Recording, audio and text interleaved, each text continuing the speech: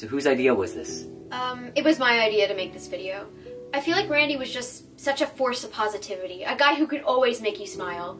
And, you know, now that he's gone, I realize so many people just didn't know the real him.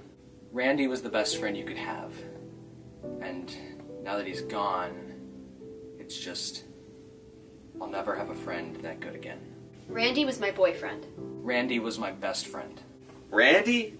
Oh, he was an undercover cop. Randy was so smart. He got A's on all of his tests. It was almost like he knew all the answers beforehand. Which was strange because he never really went to class that often. Randy reminded me of home. I've known him since kindergarten. I don't remember meeting him because it was so long ago, but there's photos of us together, so I know it was true. He was the most honest man that I knew. He never lied. And so charitable too. You know, he spent so many hours at his mom's nonprofit. That's why he missed all of our dates.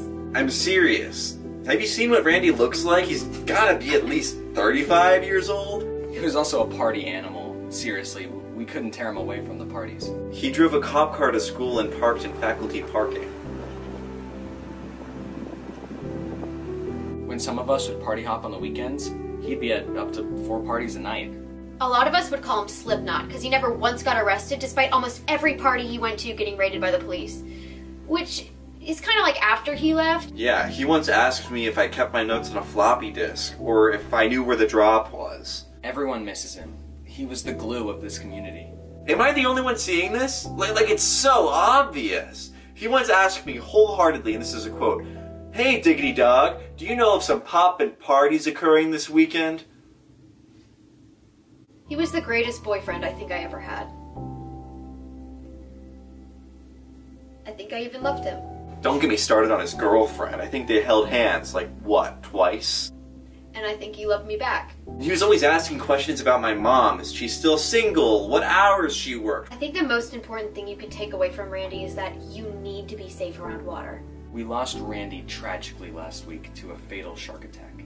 They said he was swimming in Lake Conroe and then just... he was gone.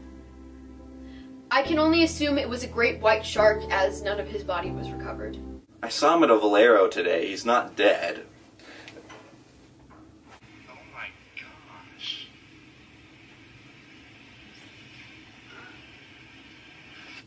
I'll really miss him. And if there's anything you can take away from this, it's that you. I mean, a great white shark in a freshwater lake? That's not how sharks work, and I know a lot about sharks. In fact, when I was in 7th grade...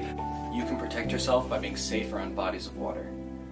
Be cautious and always make sure to check the weather before going out for a swim.